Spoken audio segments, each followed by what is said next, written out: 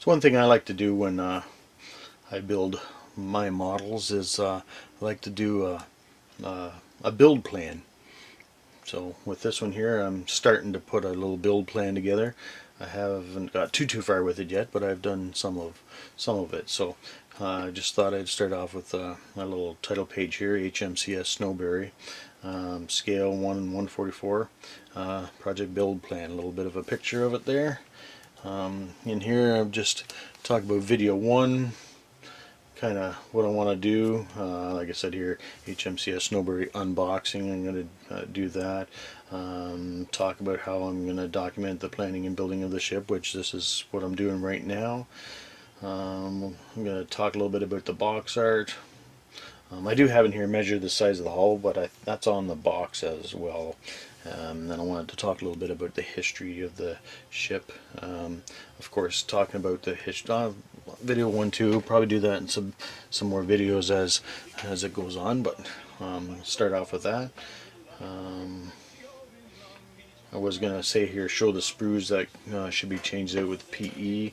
Not sure if I'm going to go with the photo etch or not on his, but we'll decide as I get going here with it. I do want to talk a little bit about the paint to be used on the video 1 as well. So then, just with my build plan, this is what I'm going to do off camera. So I just started with this here, but so off camera I want to glue this section of the hull together, fill in sand, take some pictures of it, and then this just a little bit of notes for myself on building of the ship. The ship was built by Davy Shipbuilding and Repairing Company in Lausanne, Quebec, Canada.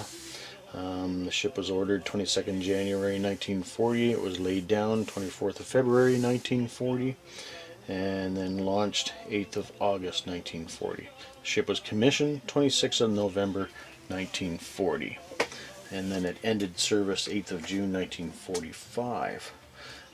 So the ship had an interesting stint in the Navy.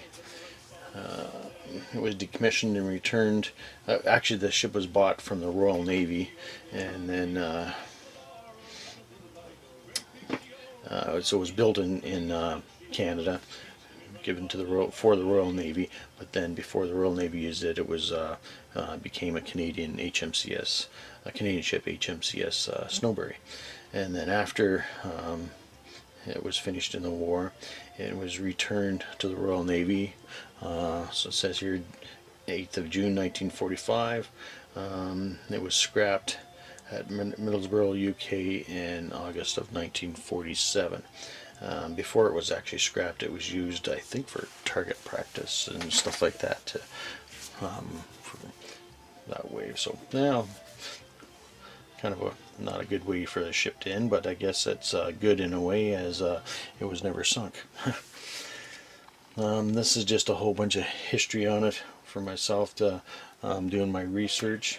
And again here, one thing I wanted to make note at this section here, and it was just on the top here, which I thought was quite interesting when I was doing my research. But it says here the 20th of November 1943, HMCS Snowberry, along with HMS Neen and HMS Calgary, the three of those dropped depth charges and sank the German U-boat U-536. Doing this history here, one of these, the Calgary and the Snowberry, are kind of the same ship. I could do maybe a model of HMS Neen, maybe, but I think it'd be pretty cool too to do a model of the U-boat U-536, just for a little bit of history on the ship itself that way as well. Further to this, I was doing some research, and I found that they sunk the U-boat, of course, but the U-boat was actually destined for Canada, which is really close. It was headed into the Great Lakes. Lake Ontario is where it was gonna go. Of course, it never got there. It didn't even get across the Atlantic, but so it was destined for Canada, and it was I live in a small town on the north side of Lake Ontario called Newcastle, Ontario, and right next to Newcastle, which would be west of Newcastle, is a town called Bowmanville, Ontario. And in Bowmanville there was a German a camp there that was made and set up to house German officers that were captured. It was called Camp 30. And one thing that I had found out on this, U-536 was actually destined to Canada, and it was going on a mission to help rescue some of the officers from Camp 30. Well, obviously that never happened, but I thought that was pretty interesting. I just started building this ship, and then I noticed that it comes history on that ship, HMCS Snowberry, actually comes really close to the town I'm in right now, which I thought was pretty awesome. So anyway, just some further history on the ship as well, and I did a little bit of notes on the U-536. Alright, unboxing of the HMCS Snowberry. Start off with the box. Box art. Nice picture. I like how Revel has on here level 5, so you kind of know what you're getting into right away. Shows nice big letters, the scale 1 to 144, the amount of parts in here, 501 parts. Your overall length of the ship is 43.9 centimeters. Down in the corner down here in smaller letters is the box number, and of course big letters the ship itself. And the ship's number is right here too, you can see that. On the side here is another picture of the ship. I believe that is pretty much the same picture. And again, it has the level on here, what the ship is, the box number, and over here it just different languages again here, but basically what it's saying is keep packaging for later questions.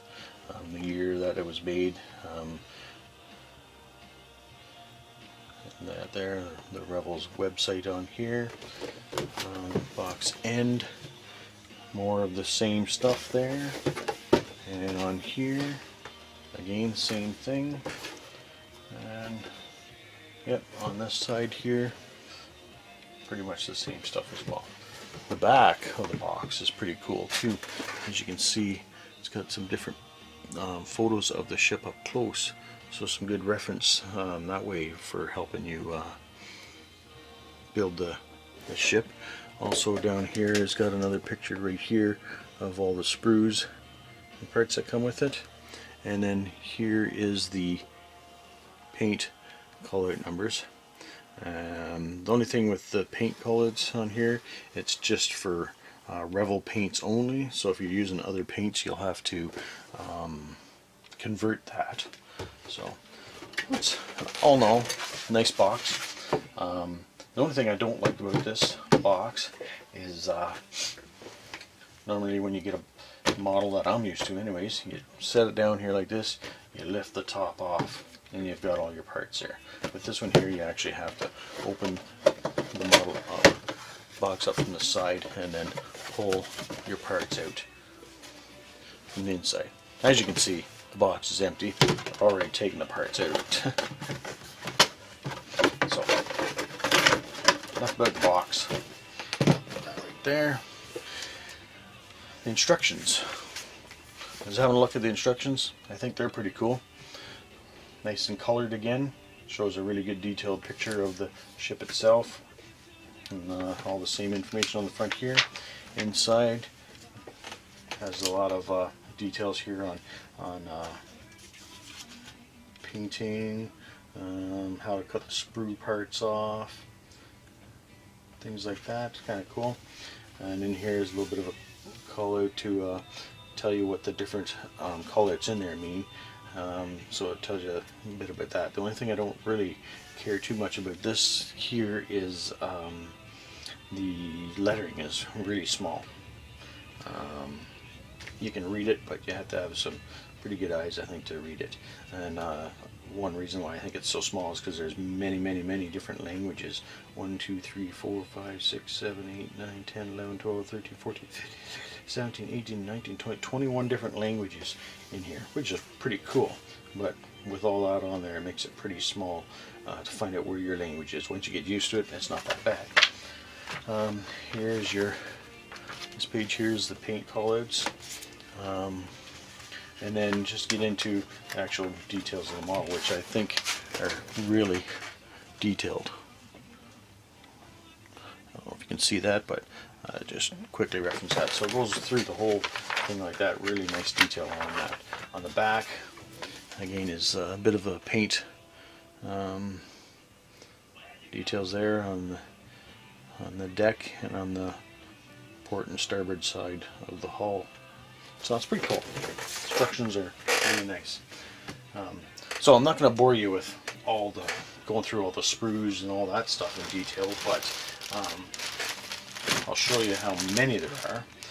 So this is all the sprues here. You've got this one as well, and then we've got this. So this here, I just put this in a bag so I didn't lose the parts. But this is all the string here for the rigging, and of course this here is your decals on there. So that's the decals. And then of course you got one sprue of the white for the windows and different things like that, searchlights and stuff, I guess. You've got that, and then you've got 1, 2, 3, 4, 5, 6, and then there's a little one in here, that's 7, and then another one's 8, and then a little one, that's 9. So you've got all those pieces like that in there. Well packaged, lots of package on that. Of course I was looking at, so it's all open up and easier to get to, which is fine. But yeah, I like it. Nice and nice sturdy sprues, and I don't think parts are going to fall off.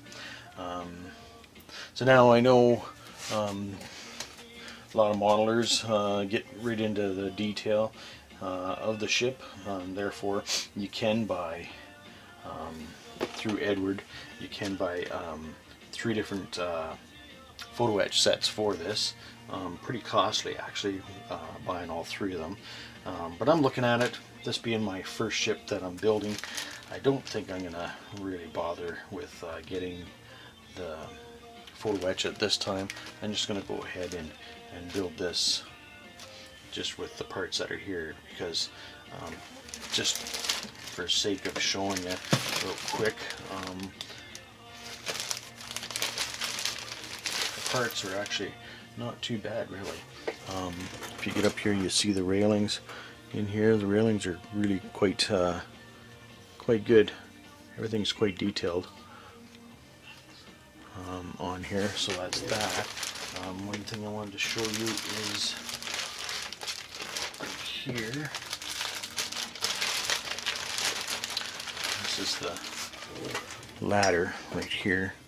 You can see that, but that's right here. This ladder here, that's going up the main mast.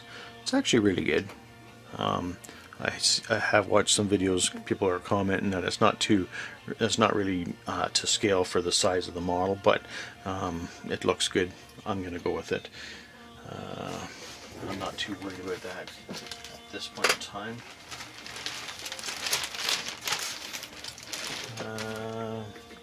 Yeah, everything else is pretty much detailed quite a bit. There's one other one, actually right here, this one here. Just wanted to show you this one for this detail that you see, but there is some of the guns up there, right in this spot right here. Guns there, and there's this one down here too, right there. So pretty good. Might change my mind as I get building it, but as of now, that's what I think I'm going to go with out there. I started looking at the hull itself. I just joined it together. Looks pretty good. Fits actually quite nice, really. Once I glue it together, I think it'll be minimal putty that I'll have to put in that to seal the seams up, but it's already got all the portholes drilled out of it. Up here for the anchor chain to go here through, that's already got the holes drilled out of it. Looks good. It's got a spot for the prop in the back already set to go. I think it looks pretty good, nice and sturdy.